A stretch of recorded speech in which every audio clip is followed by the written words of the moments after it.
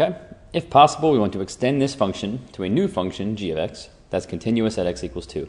Well, you can see f of x is continuous everywhere except for at 2.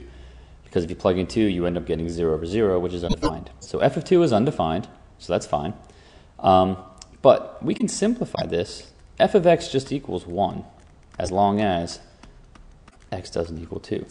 So all we're going to do here is, and remember, our rule is if you can simplify the function down to some other function except for at one point, that means there's just a hole there, and we can extend the function by plugging in that hole.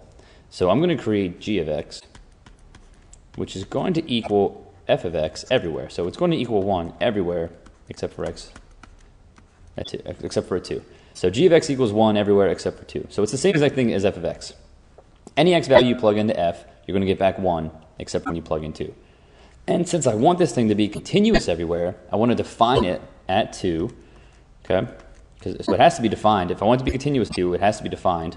So I have to define what it is at 2, and I want the limit to exist. Well, since this function, g of x, is the same as f of x, which is 1 everywhere except for a 2, well then, as x approaches 2, the limit should be 1, okay? Which means my function has to equal that. All right, I'm just using my conditions for that is an ugly, ugly one.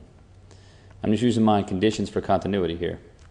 Okay, it has to equal 1, and that's because this is what we just did. We said the limit as x goes to 2 of f of x equals 1, so that's what I need g of 2 to equal. I need g of 2 to equal 1, because the limit as x goes to 2 of f of x is the same as the limit as x goes to 2 of g of x, because it's the same function everywhere but 2.